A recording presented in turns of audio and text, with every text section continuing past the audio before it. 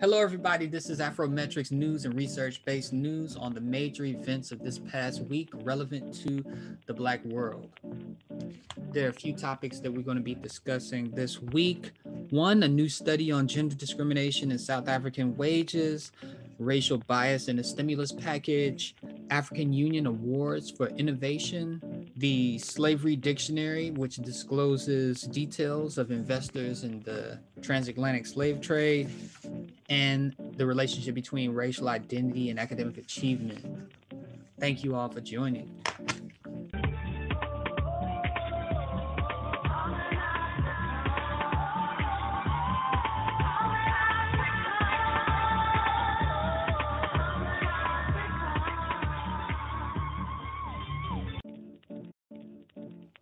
A new study came out this month in the Journal of Developing Areas.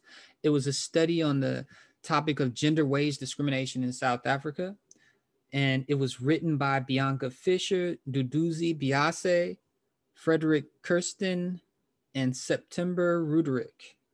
So they examined the impact of affirmative action policies by investigating the trends in wage discrimination and disparities by occupation between the years of 1997 and 2015. And they found that differences in earning between males and females fell significantly during the period in question, so there was progress.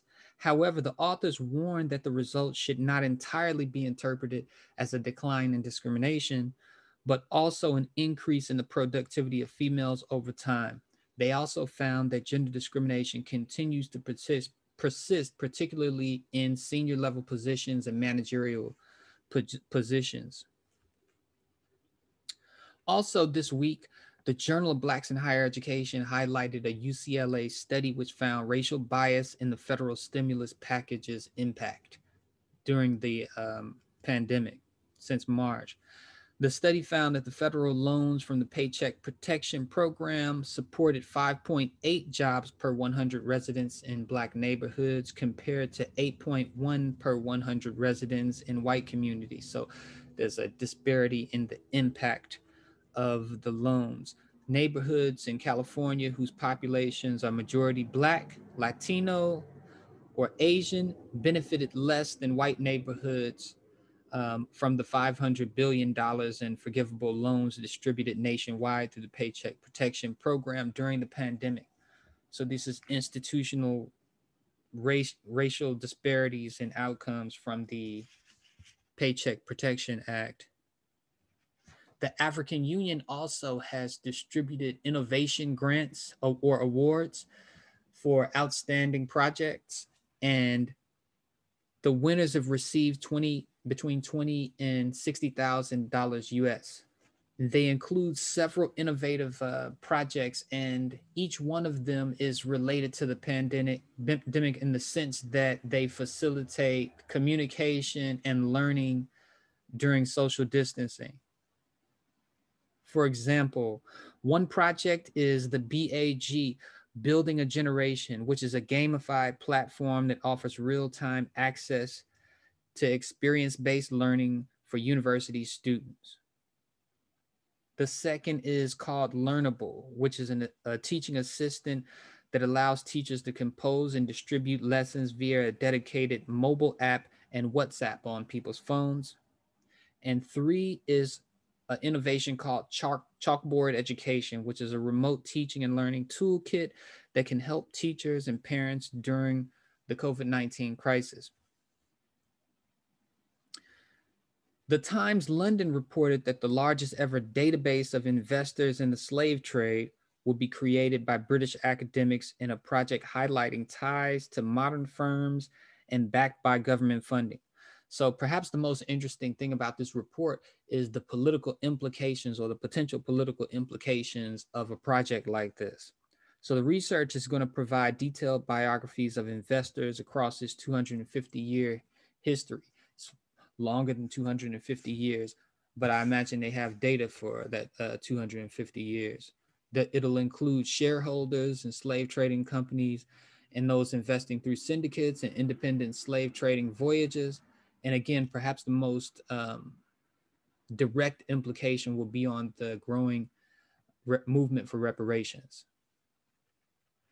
Also, Chronicle of Blacks in Higher Education reported about a new longitudinal study by researchers at the University of Pittsburgh, and it shows that African American youth who receive positive images about their racial group in school achieve better grades 1 to 2 years later.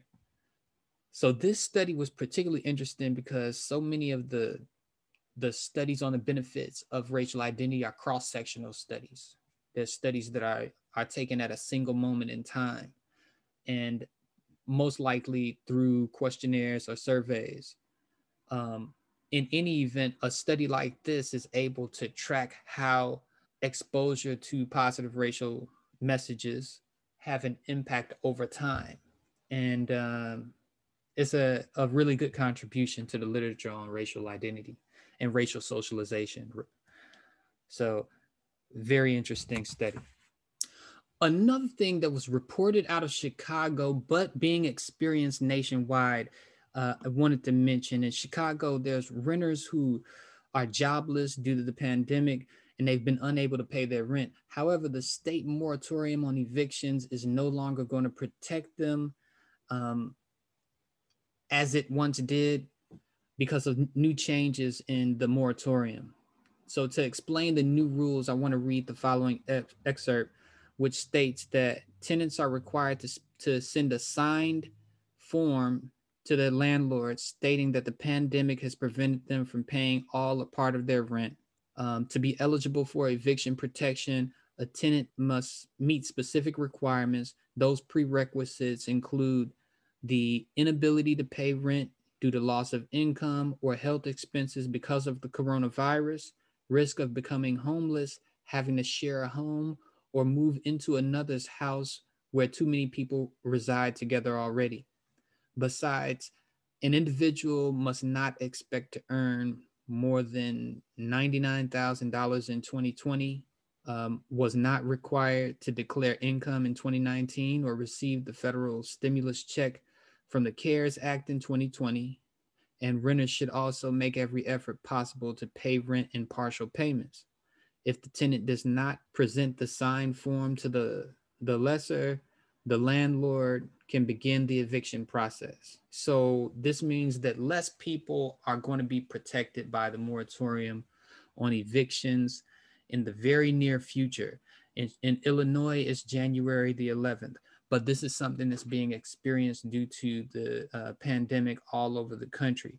Why I'm telling you about this new development is because evictions are most likely to occur in Black communities. And also because more than half of African Americans and Latinx people in Chicago have experienced job loss since March 19 compared to 40% of whites. So these policies making adjustments to the moratorium on evictions is disproportionately going to affect the Black community. But these are some issues that have occurred in the past week, studies that came out in the past week, news articles that came out in the past week that I have not seen represented in mainstream media. That's why I chose these particular ones. And again, thank you everybody for watching. This has been Afrometrics News, research-based news podcast, and you can visit us at afrometrics.org. And I'll see you all next week. Thank you so much.